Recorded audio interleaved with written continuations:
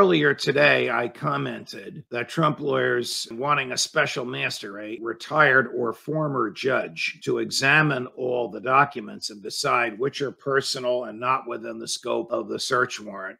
I gave the opinion that filing an application for a special master now is too little too late. And of course, I stick by that opinion. But one of you has asked, or several of you have asked some very good questions. The lawyers were not allowed to watch the FBI as they went about the house. So how do they know what was taken? Well, they don't have to know what was taken. First of all, President Trump and his family watched the search through the Mar-a-Lago closed circuit security system. They watched it from New York. And secondly, one of Trump's in-house lawyers was there. They just didn't let her watch. But at the end of the search, they gave her a receipt for what they took. If Trump's lawyers had been on the ball, they would have taken that receipt and filed it immediately with the judge who signed the search warrant and said, we want a special master appointed because in here we know our items outside the scope of the search warrant, our personal items, our attorney-client privileged items. Of course, the government has copies of everything.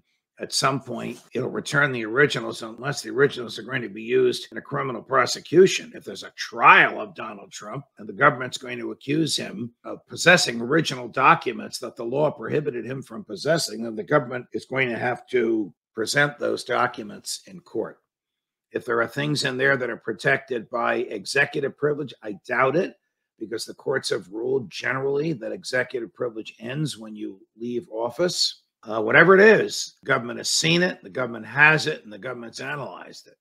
You know, even if some of these things were unlawfully taken, they can't be used in any criminal prosecution. The government's already read them. You can't unring the bell. The government already knows what's in there. I suspect that this evidence probably has some words coming out of the mouth of the former president, which is why it's been characterized as reliable. I suspect that either someone overheard or surveillance overheard the president saying that he has top secret materials in his safe. Knowing the president's personality and penchant for speaking in confidence to people when at times it's not in confidence, that's just my guess. Or as we get it.